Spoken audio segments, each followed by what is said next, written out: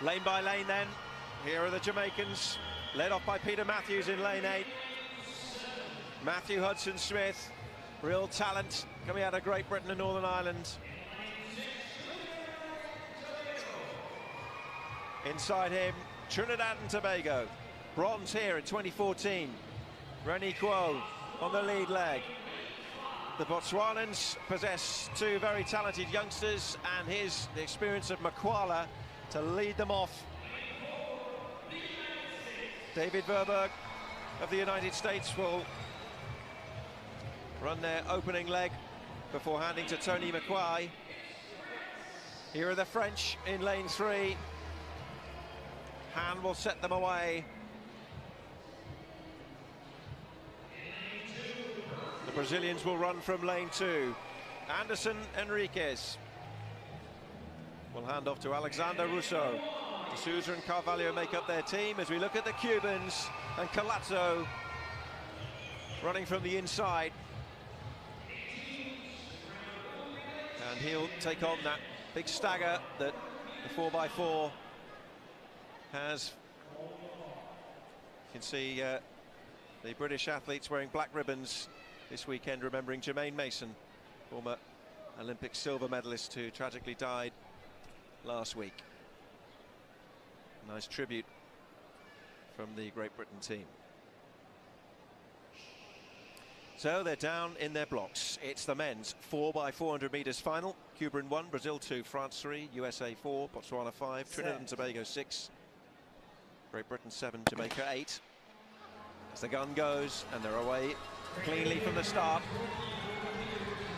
Hudson-Smith has got the Jamaican Peter Matthews outside him, and Matthews has gone pretty well. On the inside, the United States with Verburg made a good start as well. Makwala, who might just be able to feel him a little on his shoulder. Quo on the outside there for Trinidad and Tobago. Looks like a decent start from Peter Matthews. Also, though, from the United States, with David Verburg going well. Well, from the looks of things, the Botswanans have loaded up their 4x4 relay, decided not to load up their mixed relay. Makwala has given up some ground to David Verburg, but we've got a long ways to go. Approaching the first handover, we'll watch who takes the baton first. Great Britain have done pretty well there. They're pretty even with the Jamaicans, so lane 7 and 8 looking good, but on the inside, of course, the United States with Tony Makwai now racing off down the inside, and you can see how strong they produced as Makwai, the red headband blowing in the wind, takes a look up. He's having a real good look behind him. He knows he's got the Jamaicans settling in with Demish Gay in second place. The Botswanans now with Tebe are trying to make a little bit of a run for it, but the United States have got a good lead here. Well, Tony Makwai really pushed that first 300 nice and hard. We'll see how he can hang on this last 100, or we'll see if the early season fatigue gets to him. He's given up a little bit of ground, but a good run.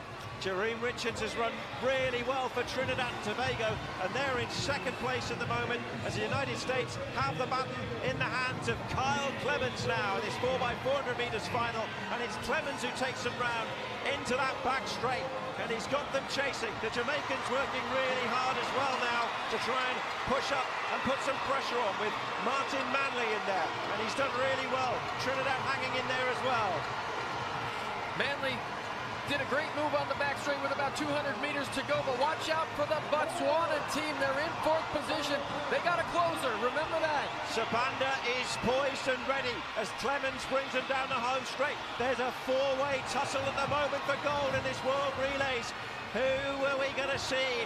Will the experience of Merritt do the job, or will it be the youthful style and talent of Sabanda? Remember, Sabanda was the quickest in qualifying, but LaShawn Merritt's been there and done it here at these World Relays. He knows how to anchor them. Trinidad and Tobago in there as well, and the Jamaicans with Gale putting the pressure on. What a race!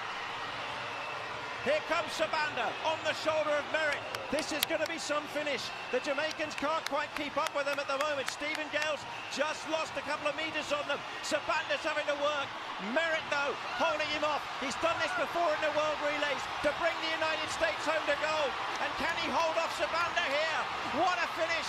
It's Merritt for the United States. Holds off Sabanda. Jamaica will get the bronze. But once more, the United States celebrate gold. 2 times two-time champions. It's now three-time champions at the World Relays in the 4x400 metres. Well, the U.S. team didn't need to load up this 4x4 relay. They've got the golden baton in hand. There's just not enough events that anybody can win to catch them. But it's all about the pride for this team. It's all about the continuing domination. They didn't want to give an inch to any of these teams. And how many times have we seen LaShawn Merritt bring it home for the U.S.?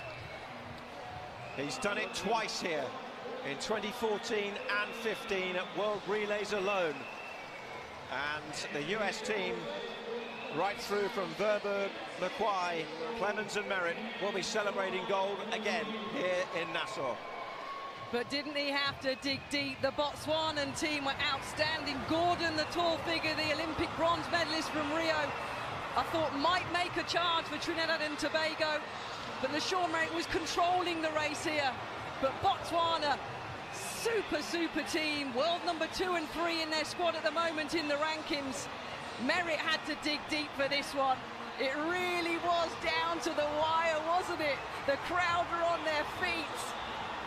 Well, just for a moment you thought Sabanda fancied he was going to do it, and then Merritt just stayed strong and held him off. And it was a real thriller of a finish, as it so often has been here in these finals of the World Relays. The Jamaicans were delighted as Stephen Gale brought them through for a hard-fought bronze medal. The battle going on behind as well, with Trinidad and Tobago and Cuba in there. Great Britain had faded by that point as Theo Campbell ran their anchor leg, but they were run out of it quite early on, really.